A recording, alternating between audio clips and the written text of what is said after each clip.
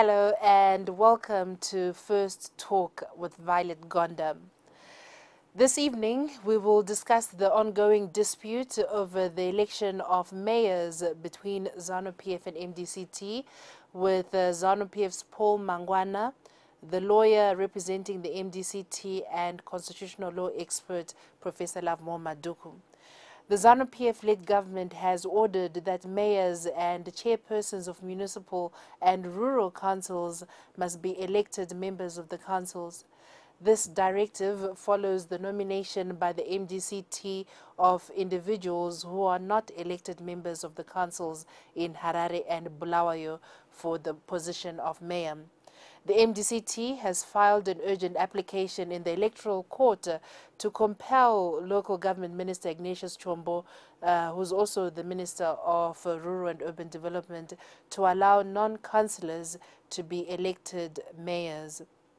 My first guest is MDC-T lawyer Tendai Toti. So let me go straight into it. First of all, Mr. Toto, can you tell us what the issue is exactly? You have filed a court application regarding the issue of the election of the mayors. What exactly is happening? What happened is that we filed an application in the Electoral Court. Yes. Are you there? Yes, I'm here. Go on.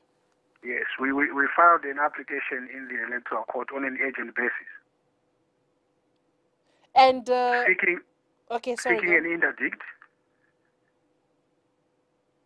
Seeking an interdict against the Minister of Local Government and Local Government, Rural and Urban Development. What is your argument exactly? Yes, from implementing the decision that he made to the following effect, that mayors can only be elected by councillors from amongst the elected councillors and not any other person.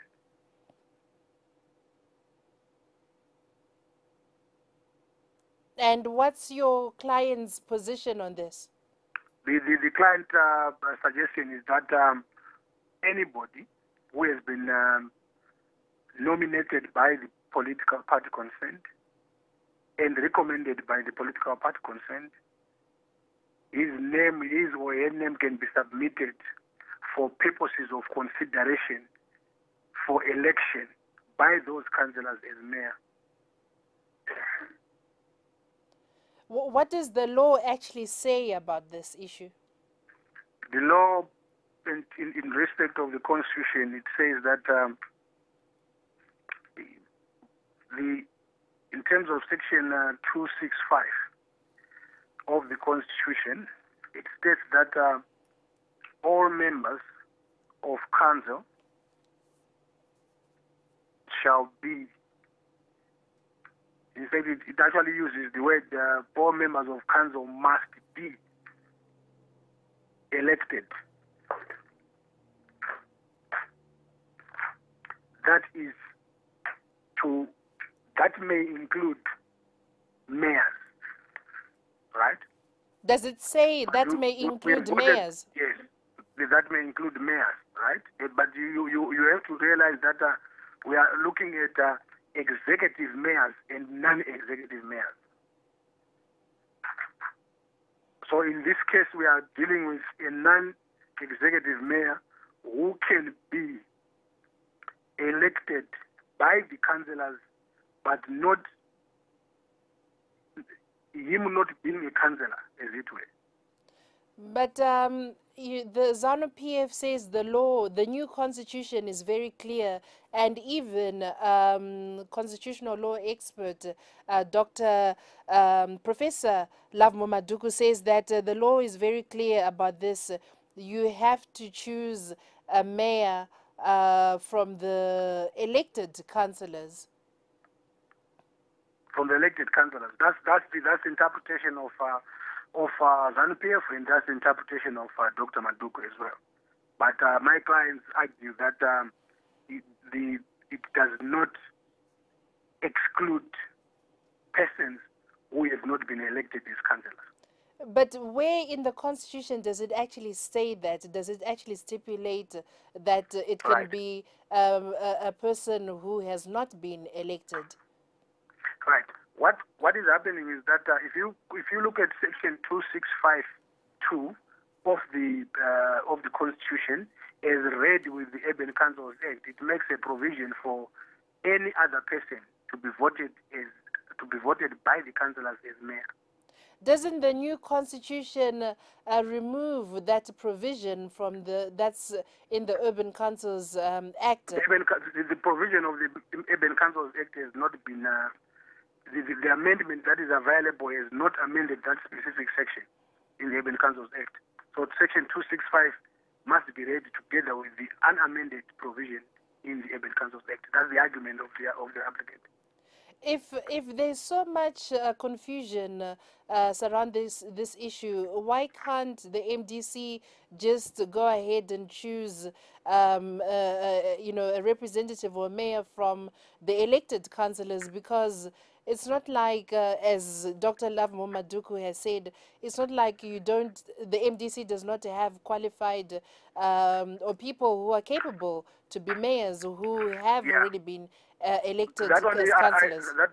On that aspect, I would actually reserve my comment.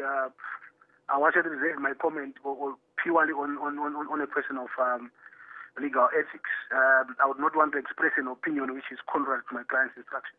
Okay. And also, since you're taking this issue and you're representing your clients, is there any mention from your clients about the doctoring of a clause in the Constitution regarding the election of mayors? Because some MDC officials I've spoken to have said that ZANU PF has removed, I think they said, a critical clause 272 subsection 9, which provided that an act of parliament would deal with the election of mayors from the metropolitan provinces. Is there any mention of this in your application? Apparently not. Apparently not, because the Constitution that I refer to is that subsection 9. 272 subsection 9. So your clients are not even talking about that in their application? They are not. But are you aware of this issue, that that important clause was removed that would have dealt with this issue in a more clearer manner? Yeah. In a way, I'll respond that. I'll respond quickly as follows. If that specific provision is not there, it is a provision which is not a provision in the Constitution, and therefore it will be naive for anybody to refer to a clause which is not in the Constitution. So, how hopeful are you as the lawyer representing the MDC that the court is going to deal with this manner in that they will rule in your favor on this issue? Yeah, there must be a clear distinction as to the process and procedures to elect a non-executive mayor in terms of 265(2) and the process provided for in the same Constitution as to the election of an executive mayor. So the court must make a pronunciation to the following effect, that the two provisions, Section 2742 and Section 2652, refer to either an executive mayor or a non-executive mayor, and there is no conflict. So we must get a pronouncement to that effect. And when is this matter going to be heard? We've filed the application. Apparently, we had filed the application in the Electoral Court. The Electoral Court said it has no jurisdiction, and I have instructions to file the same application in the High Court for determination on those critical issues, and for the court to make a determination on those critical issues and to grant or reject the relief sought by the applicant. Okay. No, thank you very much. It is only when the court makes a pronouncement on those critical aspects that everyone must be satisfied that the law is this, or the interpretation of the Constitution is this. So do you know when that will be heard in the High Court? I'm sure next week, by mid next week, Wednesday. Well, we are hopeful that by mid next week, Wednesday, the matter may be in court for consideration. You're watching First Talk with Violet Gonda, and our topic this evening is the wrangle between ZANU PF and the MDC-T over the election of mayors in the metropolitan provinces. My next guest is Paul Mangwana, who was the ZANU PF COPAC co-chairman. Mr. Mangwana, so first of all, can you tell us what is your position as ZANU PF regarding this issue of the mayors of the metropolitan provinces? Well, I must start by saying that when a matter is pending before the court, you want to allow the court to make a decision. But our position in ZANU PF is that this application is mischievous. It's very clear in reading the new constitution that the intention of Parliament and the people of Zimbabwe is that any person who occupies a position in a local authority must have been elected by the people. That's very clear. So you cannot have a non-elected person heading councillors who have been elected by the people. It's against all democratic principles. So for the MDC to insist that it wants mayors who are picked by their party, who have not been elected by the people to head the council, is undemocratic and unconstitutional. That is our position. Anyway, we believe that the courts are going to agree with us. I've just been talking to the lawyer representing the MDC, and he's adamant that the law is very clear that you can have an executive mayor and also a non-executive mayor, and that the councillors can actually choose a mayor that was not elected by the people. What can you say about that? I respect Mr. Monzora very well as a lawyer, but I think he's reasoning more politically than legally. The new any law in this country must conform to the provisions of the new constitution. He's trying to rely on the Urban Councils Act, which has not been made to conform with the new constitution. So any provision of any law which is inconsistent with the provisions of the constitution is invalid to the extent of that inconsistency. So if there are provisions in the Urban Councils Act which allow mayors to be elected from non-elected people, those provisions are against the new provisions of the new constitution. Therefore, they remain invalid to the extent of their inconsistency with the new constitution. And what is surprising me is that Mr. Monzora was my colleague. We crafted the constitution together. The imperatives behind the clauses were discussed, and we agreed that anyone who is to represent people of Zimbabwe in any elective body must have been elected by the people. That is the essence of democracy. And I find it very strange that for political expediency, is now running away from what we had agreed in COPAC. Just to correct you, the person I interviewed is Tendai Toto, the lawyer representing the MDC-T. Yes, but the senior partner is Honorable Monzora. That's why the firm handling the matter is Monzora and Associates. And I expect my colleague to give proper legal guidance to his subordinates in the firm. Now, Mr. Mangwana, since you were one of the COPAC co-chairs, can you help us understand this issue? I was talking to some officials in the MDC, and they allege that there's a critical clause that was in the original or the final draft constitution that has now been removed in the constitution that was gazetted, and they allege that ZANU PF has removed that clause, and it's 272 section 9, which said that an act of parliament would deal with the election of the mayors from the metropolitan provinces. What can you say about this? No, actually there's a clause which is in the new constitution which says the act of parliament may deal with the question of executive mayors. That is there. And the very same act now, the new constitution, was a bill which was debated in parliament and nobody changed anything. They know that very well. They could have raised it during the time the bill was being debated in parliament. I think they are being dishonest.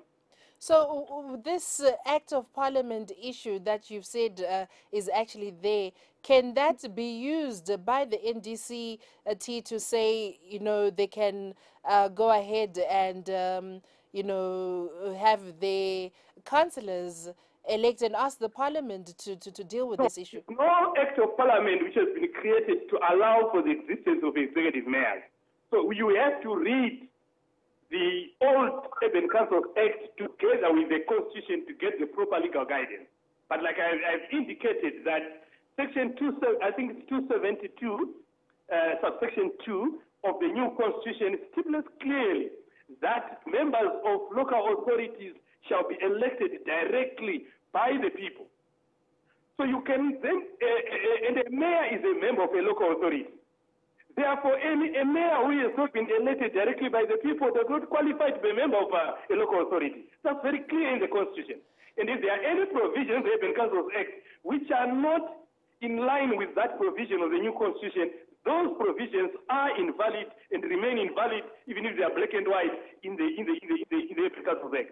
When you say the mayor shall be elected by directly by registered voters, can councillors who are also registered voters, can they go ahead and elect a mayor of their choice, since they're also registered voters? Councillors elect a mayor.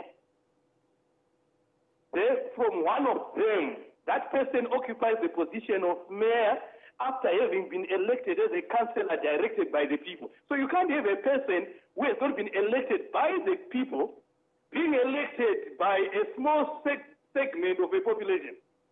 You can't.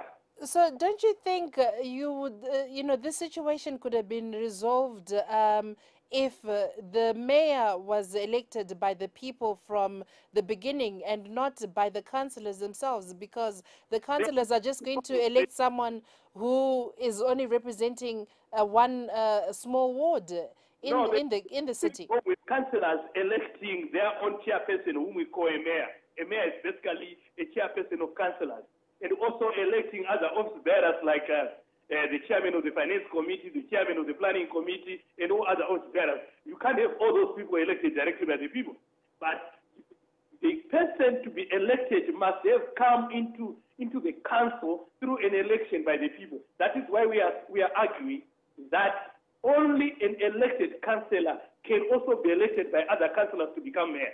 Yes, and I'm saying, would it not have been easier to just have the people elect the mayor and not have councillors just picking from their small pool? You want to have a mayor elected directly by the people, that's up to the government of the day to decide.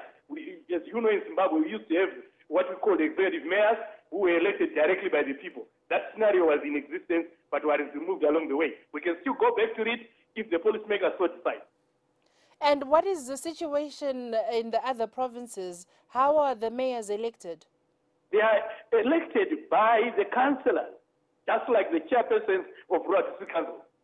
But in the other 8 provinces, do the mayors have to be from the pool that was elected, or they can choose from outside a council? It must be from the pool of elected councillors. Okay, so what's your response in terms of what the MDC is charging, that ZANU PF is just politicizing this and wanting to control how they should operate in the, MDC-led councils? ZANU PF is simply being very democratic. You can't have a person hand-picked by a leadership of a party, then thrust as the most important position in the council to head that council. That is undemocratic. That is dictatorship. Thank you very much. The NDC wants to change its name to the Movement for Dictatorial Changes. Thank you very much, Mr. Paul Mangwana, for talking to us on the program First Talk.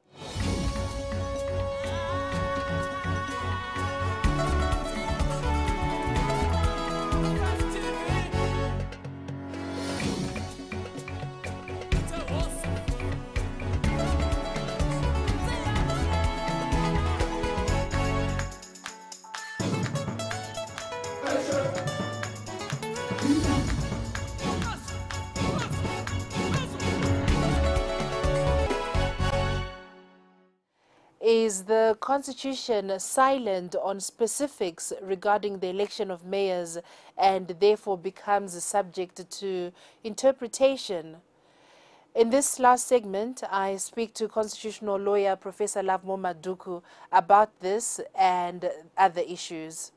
So, first of all, Professor Madhuku, can you give us your take on this conflict between ZANU PF and MDC-T over the election of mayors? What is your understanding of the law regarding this issue? Well, I think the law is very clear. It's not even an understanding where you would say, we want to hear the opinion of Professor Madhuku and so forth. It's actually mischief for those who say that the law is not clear. Section 265, subsection 2 of the new constitution says that all members of local authorities must be elected by registered voters in their respective areas. If you are to be a member is a councillor, a mayor. Anyone who is going to be able to be there and exercise authority must be elected by registered voters. So that is quite clear. You cannot become a mayor unless you have been elected somewhat. And there's an indirect election there. You elect councillors, and all members of the local authorities will have to be councillors. What a councillor may also be a mayor in the sense of either chairing that's the idea. So it's clear that you cannot be a mayor unless you are a councillor. But when you become a mayor, you still remain a councillor. Like you have in the United Kingdom, for you to be the Prime Minister of that country, you must be a member of Parliament. So even if you are Prime Minister David Cameron, you are still a member of Parliament for your respective constituents. This is the system which is there, which is in 265 subsection 2. Is this the same system, in the other provinces, the other 8 provinces? Do they elect their mayors or chairpersons in this way, or it's different? That's a deliberate confusion. You should not even raise it. The mayor of Harare has nothing to do with the province of Harare. The metropolitan province of Harare includes Chitungwiza, Rua, and so forth. Only in Bulawayo do we have a province that has the same boundaries as the city. So you have the mayor of Harare, you have the mayor of Chitungwiza, you have the chairperson of the Rua local board, you have Epwes, whatever. Now, all those people constitute the Harare Metropolitan Province, which in terms of the Constitution is chaired by the mayor of Harare. That's what they say. But in the other provinces, you are aware that in the other provinces, you have so many towns, you might have so many towns, you have rural district councils and so forth. So what they do is that on their first meeting, they elect not a mayor, but a chairperson of the province, who is then, you give a name, the party that is the majority MPs will give the people sitting there 2 names from which to elect a chairperson. So those are 2 different levels of government. The provincial council and the local authority are 2 different things. So the provincial council can actually elect a mayor from outside the council? That is not correct. There is no mayor for provincial council. Or chairperson. Provincial councils have a chairperson. So when the mayor of Harare chairs the Harare Metropolitan Council, he or she will not be the mayor. He or she will be the chairperson of the Metropolitan Council. But he is chairperson by virtue of being a mayor. He's only called the mayor when he goes back to the Harare City Council. But when he's in the Metropolitan Council, he or she is the chairperson. So, but on the issue of how they elect this chairperson in Harare and Bulawayo, why can't the councillors, as also registered voters, why can they not elect their own mayor? Well, you are mixing things there. You are mixing things. The council, it is because of the constitution that the mayor of Harare is chairperson. The Constitution specifically says that the chairperson of the Harare Metropolitan Province shall be the mayor of Harare. the chairperson of the Bulawayo Metropolitan Council shall be the mayor of Bulawayo. And then it is the same constitution then that says for other provinces, you will elect a chairperson. So the question must not be posed to anyone. It is what the constitution says. You must ask those gentlemen who were presiding over COPAC and coming up with those inconsistent provisions. But that's what is now there. Yes, but I'm going back to what you said earlier on, that the councillors are elected by registered voters. And Yes. I'm also assuming that the councillors are registered voters themselves. So if they are also registered voters, why can they not also be allowed to choose a mayor?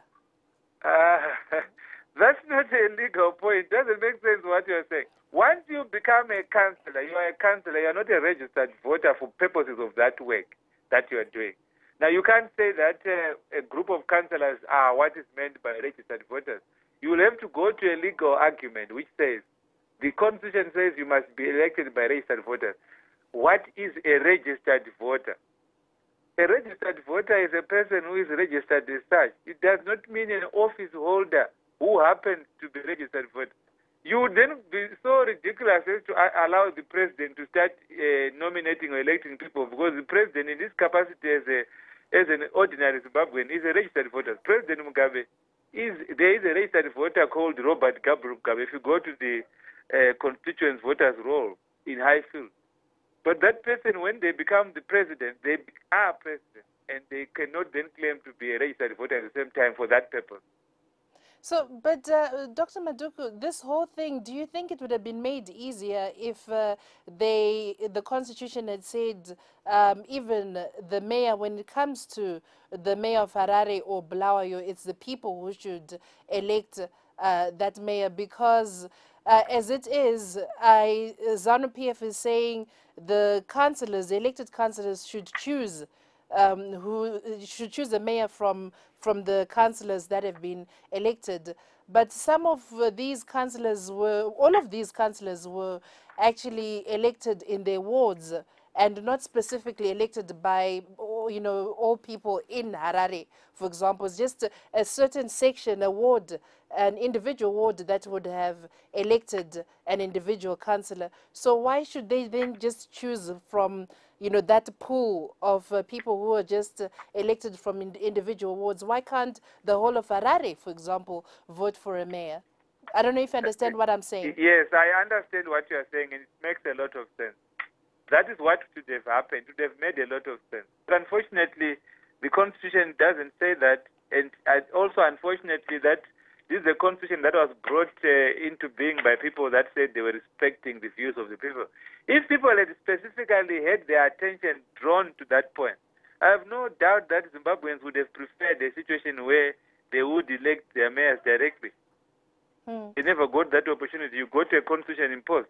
But more seriously now, you get people that were part of the constitution-making process trying to play games with the whole country by bringing in different meanings to clauses that are quite clear. So I agree with you. It would have been much better if things had been done by providing for direct election of mayors. Now, I was talking to some MDC officials, and they didn't want to go on the record about this particular issue. But they are alleging that ZANU PF and Minister Patrick Chinamasa in particular doctored the constitution that was actually gazetted, and that the one that was signed by all the parties had a critical clause 272 subsection 9, and I understand that clause provided that an act of parliament would deal with the election of mayors for the metropolitan provinces. What do you make of this? First, that is nonsense. Secondly, it's also surprised that it is coming now. Where were they when those things were being doctored? These are the persons that allowed this constitution not just to pass in parliament, but it went through a referendum. You remember that this constitution was gazetted exactly the way it is now. It was gazetted, and then the president called a referendum on the basis of a particular document. every page of the so-called COPAC draft had 3 signatures.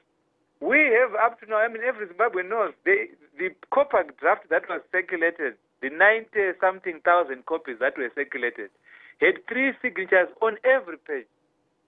But, so what did they mean by that kind of doctrine? But have you noticed, Dr. Madhuku, that the draft that was, the final draft that was signed by all 3 political parties had that 272 No, it doesn't section have 9. that. I mean, that it is doesn't not have correct. that. Did you check?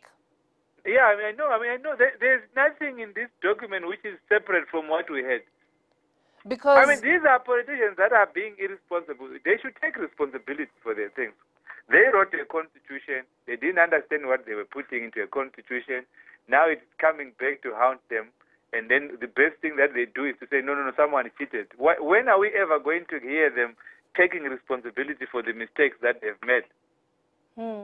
And so, but how could the MDC, if we're to go with your argument and the reasons that you've given, how could they have gotten it so wrong then to actually think that the councillors can appoint a mayor from outside, the elected council, because the constitution says so according to the MDC? How could they be getting it so wrong? Well, I think that the answer is known by people who know what the person surrounding Morgan Sangre are like. They are very casual people. They don't do their work thoroughly. The same casual approach which led to their losing an election is the same casual approach that they employ when they are doing serious matters. I have no doubt that no one would have even taken notice of those kind of things. Or when they took notice, they would not have been so thorough in their analysis. So don't even create hypotheses or long stories. These are incompetent people, incompetent in the sense that they don't take their work seriously. I mean, even as we speak today, I am aware that Ndabit was still arguing that after having been shown that expression, he still thought that it meant something entirely different, that even with Section 265, Subsection 2, you could still go around and say that a mayor can come from outside council. Or I think I read somewhere where Dr. Magaisa was trying to make an argument that all those are academic, completely out of this world arguments which never make sense in the real world of politics and so forth.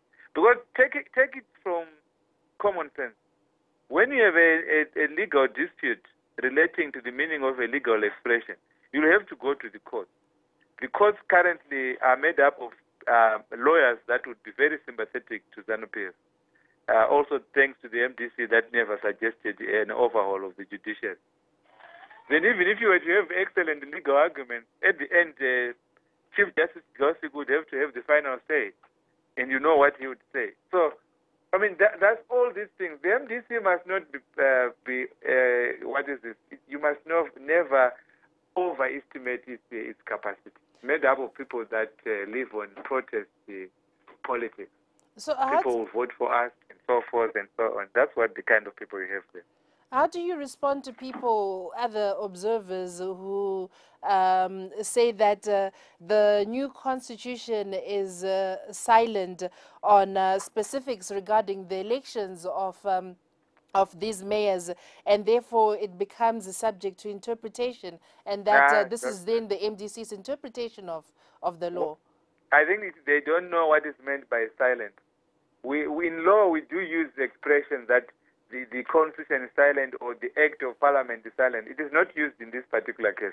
It is not silent. It is very clear. All members of local authorities must be elected by registered voters. That is clear enough. And there is no law that says you must have a mayor. You might have a chairperson. You might have... The provisions on mayors are not standalone provisions. What you have first and foremost is a council, a local authority. That's all. And the local authority is made up of the councillors that have been elected by the people. Whether those councillors decide to have one of their own as chairperson or whatever, that's a different matter altogether. So it's not silent on that page. So do you think the court is just going to throw out the MDC application? It would not even be entertained. The one that I understand has been taken to the electoral court. The electoral court has no jurisdiction to deal with matters raising the interpretation of the Constitution, they will have to go to the Constitutional Court. I actually understand that they've already been told. I think that Mangwana had gone to the Electoral Court. His action might have been thrown out, if that is one you are referring to. So if you were to advise the MDC on this particular issue, what would you tell them? I would advise them very clearly. They must identify one among their councillors. They have very good people that have been supporting their party for ages. They have people that fought in the council elections to be elected as councillors. They have been elected. They have won elections. There would be some person who is suitable among them to be a mayor. That person would become a mayor. They would train them. They would keep encouraging them, guiding them, and so on. They should not overestimate. What do you think is the difference between Obed Gutu and the other people that were elected? He is completely not very different. You can't mystify Obed Gutu. I mean, you cannot go to town and destroy all chances because you have a difference between Obed Gutu, who is not an elected councillor, and a number of those guys. I'm sure there are people among the councillors in Harare who would have the capacity even better than that. They should just be political and respect their own people that have won election. Get one among them to be a councillor. To be a mayor. If you go to Bulawayo, they have 29 councillors, and they cannot be telling the world that out of those 29 councillors, they have no one who could even be anywhere near the lecturer from NAST that they've identified as a possible mayor. Or you go to Chitungwiza, you say that out of those councillors elected for the MDC, there's no one who is better than Manyemba that they have identified. It's completely, that's an attempt that Sangrai wants to have personal control over these things, which is contrary to what we want to build in the country. And just speaking generally about this new constitution, Professor Madhuku, has it heralded anything new in your view? Not at all. At least now you are debating the issue of mayors. The new constitution is confused about it. The old law was even clearer, but now we have a new constitution that is confused about that. Take the fact that the president has not even appointed a cabinet as we sit. Elections were held on 31 July with over a month. There's nothing in the new constitution to compel the president to name a cabinet and so forth. So everything is dependent on the president. The convening of parliament, which has already taken place when they were going to take oath, when the parliament is going to be open, that was again dependent on the president and so forth. You see also the size of parliament, very big. That is something new that you can talk about. So essentially, the governance culture in the country has not changed. But why do you think the president is taking so long to announce the cabinet, especially when he was the one who pushed for an early election and he was saying he doesn't want to govern by decree? So what is it? What is happening here in your view? Well, I think it's very clear. This is the person that we have had as our leader for the past 33 years. He's, as usual, taking issues, taking time to do it. Just an arrogant president, as you know him to be. He wanted an election just to get absolute power. That's why he was pushing for an election. He was not pushing for an election because he wanted to do things differently. He was just pushing for an election to get back to the old absolute control of the state. And so he's busy enjoying that. That's what he's doing now. So he's taking too long, not because there's anything difficult, because eventually when he announces his cabinet, it will be the same old faces that you will see around moving from one post to the other. So you will say, oh, why take so long to come up with something that doesn't look very different from previous cabinets? But what we see is... Sorry, but there are, I know you said that there's nothing difficult in terms of appointing, new ministers, but some critics are saying that having tasted the GNU with the MDC formations, the president now has a tough job ahead of him in terms of looking for people who are qualified for some of these positions like the finance ministry. And so forth. So do you think this could be the issue that he's failing to really find the right people for the job? No.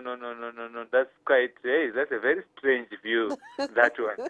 Very strange view.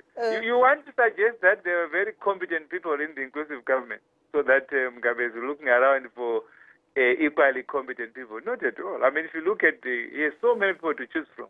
You have doctors, medical doctors there, he has lawyers, it's simply what we have told them, just love for absolute control. so I take my time, no one can force me, and so on.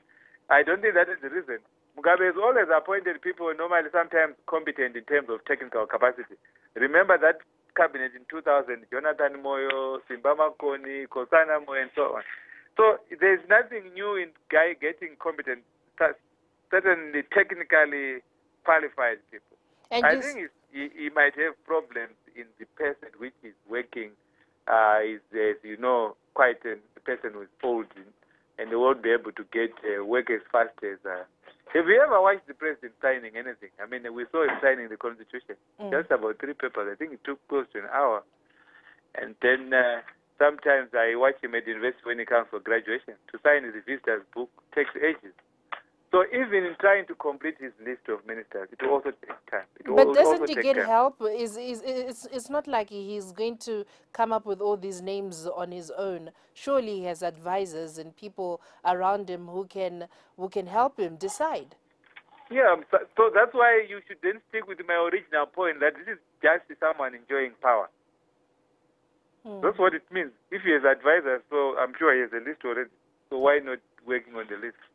And Dr. Madhuku, just on this issue of, I know you said it's nonsense that the MDC-T is now saying that ZANU PF doctored some sections, you know, in the Constitution, especially to do with the issue of the election of the mayor. Let's say if they are indeed right on this issue, is there anything that they can do now that the Constitution has been is now the law of the country?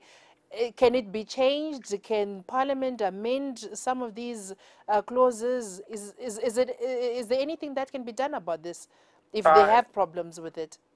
Legally, no. Legally, they will have to have an amendment in Parliament, or even a correction that has to go through Parliament, which, as you know, has 2/3 majority of ZANU PF. They'll have to get the agreement of ZANU PF. Politically, of course, yes, they have to go out in the public, tell everyone that this is what happened. We are hearing it from you. Let's hear it more and more. Let them tell their rallies, meetings in rural areas, in urban areas, that in fact this is not the constitution that should have passed. Let the public then develop a clear attitude that this is not the constitution that we want as a country.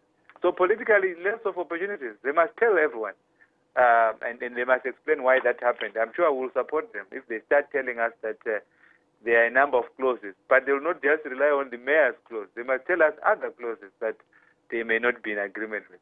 It wouldn't make sense to say, no, we're only cheated on the mayor, but we still support the constitution that has so much power for the president. It wouldn't make sense. And that's all for today's edition of First Talk with Violet Gonda. Thank you to our guest, Professor Lovemore Madhuku. And before him, we heard from MDC-T lawyer Tendai Toti and Paul Mangwana, who was the ZANU PF COPAC co-chairman. Thank you, our viewers, for watching First Talk with Violet Gonda. Good night.